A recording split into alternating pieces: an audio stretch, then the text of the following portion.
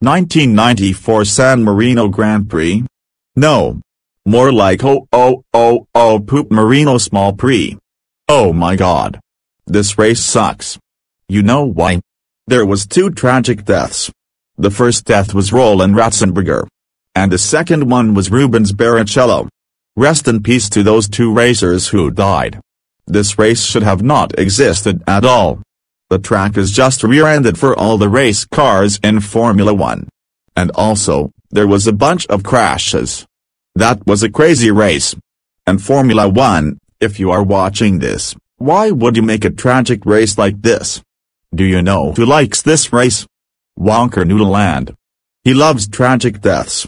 And do you know who hates this race? Jay Kaiser. He made a rant on it. So screw the 1994 San Marino Grand Prix.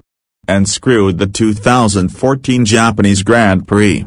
The Daytona 500 is 392849273625382637252537 times better than the 1994 San Marino Grand Prix. End of rant.